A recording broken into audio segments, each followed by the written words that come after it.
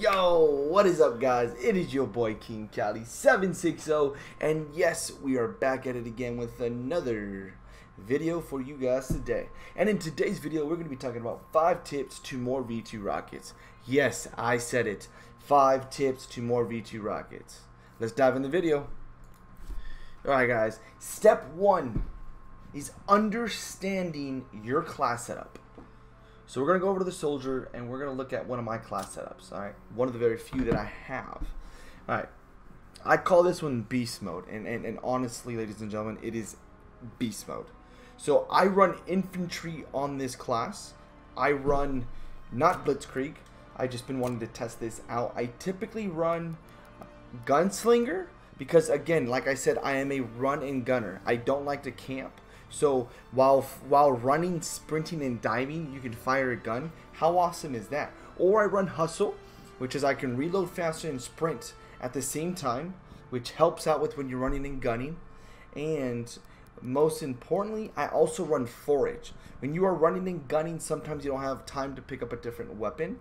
So when you kill your opponents, it drops a resupply bag, which you can resupply your bullets over time.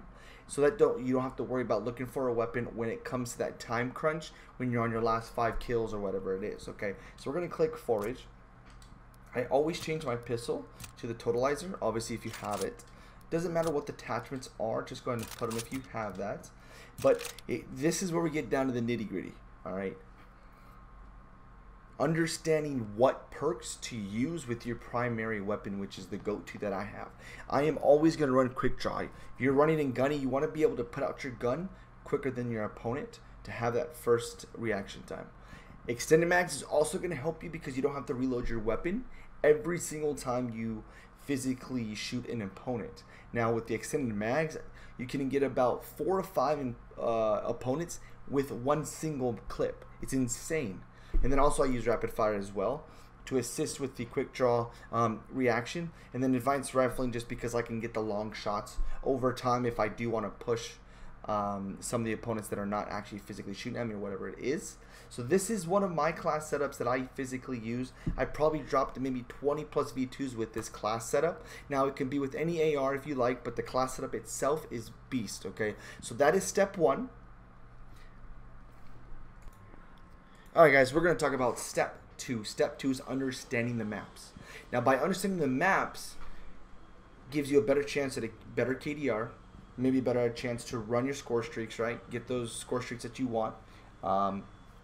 Maybe get a high kill streak, whatever you like, and maybe even get a chance for the V2 rocket that you're unexpectedly going for. Sometimes a lot of people try to go for it and it's very difficult for them to get it, but if you unexpectedly don't even think about going for it, sometimes you actually get on those streaks and you're like, oh wait, I'm on a 10 or a 15, I should go for my V2 rocket. So we're going to use a map as an example, and we're going to use Ardennes Forest.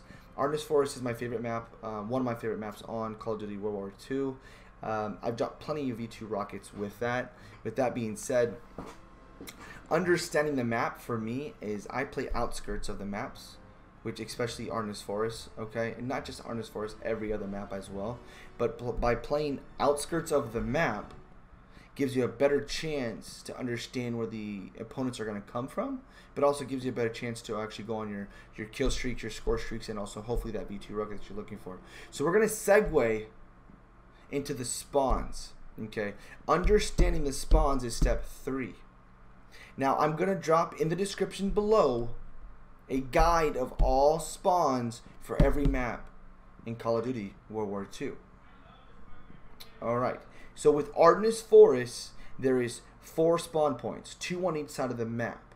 Now by you understanding these spawns, either you by playing by yourself or with a team or a squad, you can have total control and domination of the map if you have both spawns locked down on either side of the spawn of the map, which is insane. I've done this numerous times. I've also done this numerous times to drop a V2 rocket, which is great. So in the video that we're showing as we're speaking about this, just play close attention of me playing the outskirts of the maps. Yes, there's probably a few times I go through the middle, get a few kills because maybe the radar has popped up and showed a guy there, but just play close attention of me playing the left side of the map, which is the bunker and the cabin side of Ardennes Forest. Alright? So now we're going to segue into step 4. And step 4 is when to push and when not to push. Now this is kind of sometimes very hard and very difficult, and it's not easy. And I say this why? Because by doing this, you're like, oh, I don't want to lose my streak, or I don't want to die with my V2 rocket, or, you know, whatever it is. But if you understand the map and the spawns, then it kind of tells you in your mind when you can kind of push and when you're not pushing. Okay, if you get a few kills on the left side or the right side of the outskirts of the maps, all right, then you push back a little bit and wait for maybe a few to spawn and kind of move out a little bit. All right, and if you don't see anybody coming from that side that you're on, then you push back up a little bit and kind of see what's going on with either side of the spawn or what side of the map that you're on.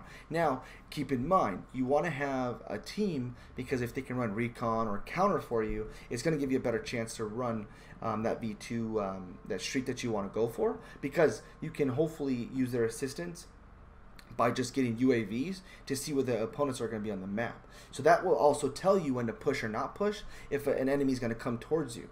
Now, by saying that, that also basically, you know, helps you, kind of gets that V2 rocket a little easier and pushes you to the limits a little bit. So if you know when the guy's going to come to you, when it's not going to be, you know, and understanding who and what enemy and what gun they are running. If they're running sniper, ARs, SMGs, shotguns, or LMGs, you basically want to stay away from those enemies, okay? Especially if they're running a sniper or shotgun, because you know that they're going to kill you automatically, regardless, because our shotgun and snipers are overpowered in the game. However, guys, so understanding when to push and when not to push, okay? So by doing that, I think you can get a better chance. So, alright guys, step 5 is controller settings and sensitivity. My button layout that I run is tactical, alright? Only difference here, melee was my R3, now became my circle button. Alright, my crouch used to be my circle button, now becomes my R3. Alright, I have total control of the controller without taking my thumb off R3 by diving, crouching, and prone, and aiming at the same time, which gives you better gameplay and also a better gunfight with an opponent that you're coming against. Now let's check out our sensitivity. My sensitivity I run is a 10-10. A lot of ladies and gentlemen ask me, why do you run a high sensitivity? Well, with the high sensitivity, you're able to turn on people a lot easier, and you have more of a mobility turning left and right, and you don't feel handcuffed when you're playing on like a 5 and a 4 with most people actually run, because it gives you better control with, I guess, aiming down the sights and shooting long range, what have you. Yes, it'll help you out, what have you, but I prefer running 10-10. If you guys want to try it, comment below. Let me know what you guys think of the 10-10 sensitivity, if that suits you. Also, comment below. Tell me what you guys think of the video and what other videos you guys want to see by the King. With that being said, without further ado, I appreciate you guys coming to the channel. Leave a like if you guys are new. Subscribe to the channel for some more daily content. Don't ever let it waste, y'all. That's why you gotta make love, make peace.